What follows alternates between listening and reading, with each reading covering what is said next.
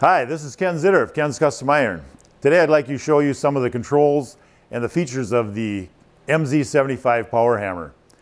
Our MZ75 power hammer is unique in that we use a mechanical linkage along with a directional valve to control the hammer. Everything is controlled with the treadle. So this hammer runs exactly like a steam hammer did back in the day. And what that means to you as an operator is you control everything with the treadle. You are able to get reciprocating blows or single blows, hard blows and soft blows. And again, it's all controlled with the treadle. So let's get started. So when you get your hammer, the first thing you need to do is hook the air up. Now I've got a 3/4 inch hard line running through the shop over to my hammer.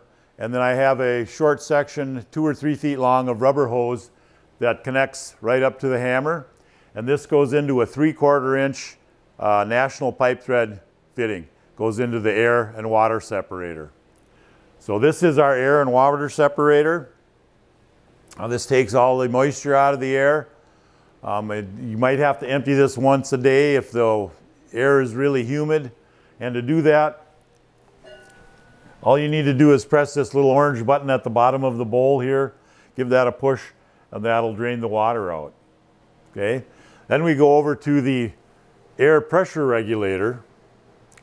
To set this, you simply lift up the knob on top here. You can turn this either direction.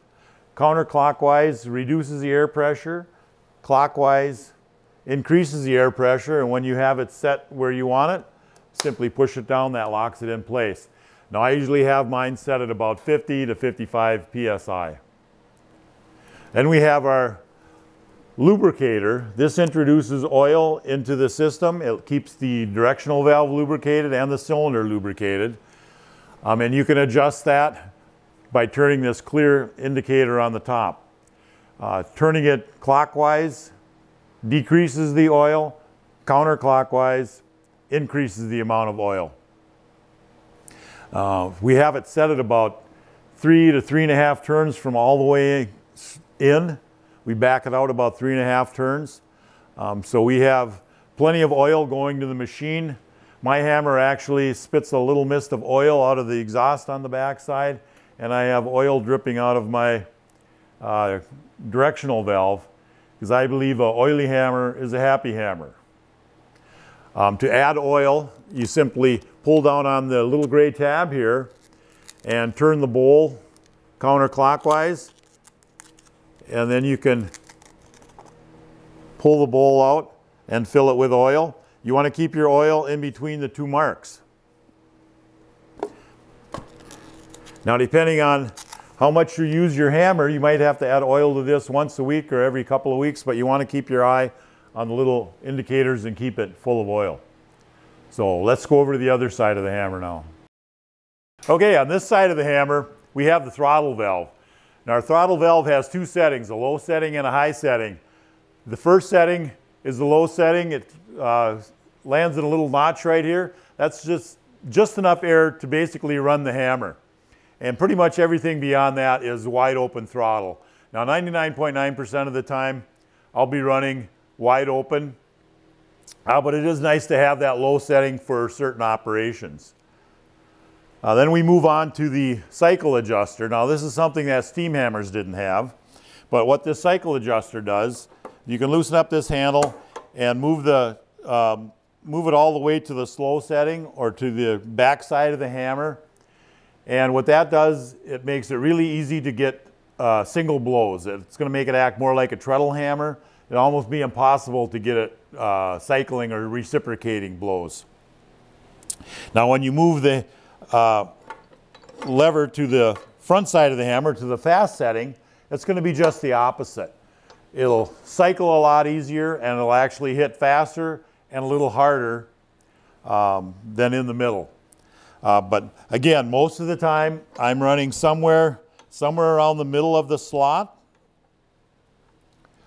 And it's important to note that moving this cycle adjuster in either direction 1/8 of an inch can make a difference in how the hammer operates. So you really want to play around with this cycle adjuster and move it around and experience how it works in different positions. Now then we go on down to the spring adjustment. And the tension can be adjusted by turning this nut one way or the other to loosen or tighten the tension on the spring. We have it set. You might not ever have to adjust this. You just want to make sure you don't set this too loose because it will affect the way the hammer operates. So, and again, this is something that once you set it, you'll probably never change it. As long as we're down here, let's talk about mounting the hammer. Now this hammer needs to be bolted to the floor or to some sort of a movable base. I prefer to have my hammer bolted to a separate foundation on the floor as opposed to directly to the floor of the shop. They just seem to work better when they're mounted on their own separate footing. You can mount it to an optional pallet base. This base happens to be 40 by 40 inches square and it's 1.25 inches thick. The footprint on the hammer itself though is 24 by 24. To move the hammer, you have a couple options for moving the hammer. We do have a pick point up here that you can hook a chain into to lift the hammer and move it around. This hammer is very simple to pry up off the floor and put some rollers underneath it, some 1/2 inch pipe or 3/4 inch pipe or something like that. 3 pieces of that, you can roll this just about anywhere.